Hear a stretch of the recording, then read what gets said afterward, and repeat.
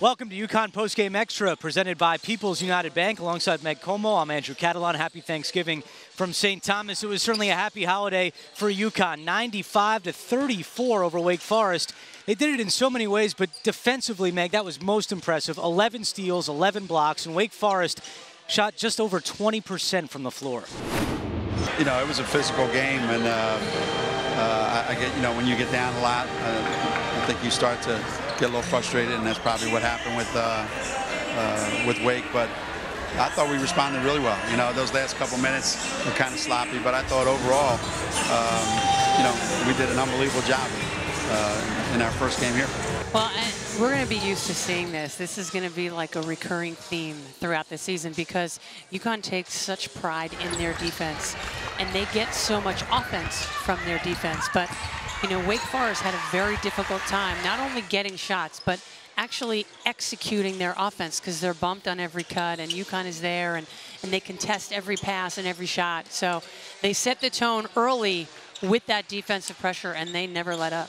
Bria Hartley made her season debut, scoring 8 points. What did you see from the junior Hartley?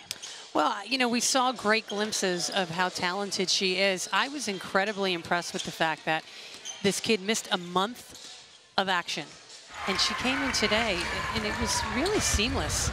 I was very impressed with just how smooth. She didn't look like she had a lot of rust and you know, silly turnovers.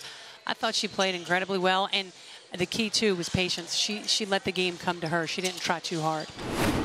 It was exciting. It was good to be back on the court again and just being out there with my teammates rather than sitting on the sidelines. I mean, it's going to be sore because I'm just getting back, but all I can do is just go with the trainers and do all the rehab and stuff that they want me to do, and go out on the court and just play hard.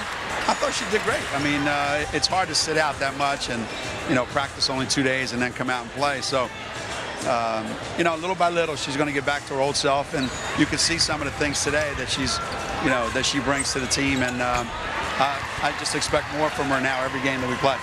Huskies improved to 3-0. Second game of the Paradise Jam tomorrow against Marist right here on SNY. That'll do it for UConn Postgame Extra, presented by People's United Bank. Catch us after every game on SNY for exclusive online postgame coverage. And don't forget to bookmark SNY.TV and SNYUConn.com. For Meg Como, I'm Andrew Catalan. Hope you had a great Thanksgiving.